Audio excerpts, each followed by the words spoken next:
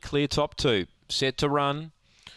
Race 11 tonight from Gawler. Second last event. Spring Bonnie's going off the favourite. The light is green. The lure is running. They're set to go. Ready. Racing. Spring Bonnie only fair away. There's more speed. Rhinestone Ash. It'll get over. Now the favourite gets to third. Moving to second round the bases. Spring Bonnie recovering. She's railing up. Springvale Max got to fourth. Then came Boombox Shelby. Lucky J last. Well, the leader Rhinestone Ash. Spring Bonnie's looking for the run. Deep out round the bases. Now Bonnie gets through. She darts through. She wins.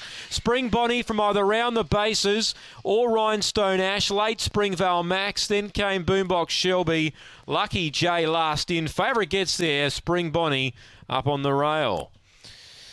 Well, she was sweating on them. She was back in third, looking like there might be a bit of a boil over looming, but she was just hugging the rail. And in the end, Spring Bonnie has got right up on the rail and has won well. Round the bases out deep will get second. And Rhinestone Ash, who gave you a good thrill if you backed her at around the $16, she's got third. And Springvale Max, he just could not get into it tonight. He's ran fourth. 1, 8, 5, 7, 23, 32. The gallop, it's a double for Nicole Price.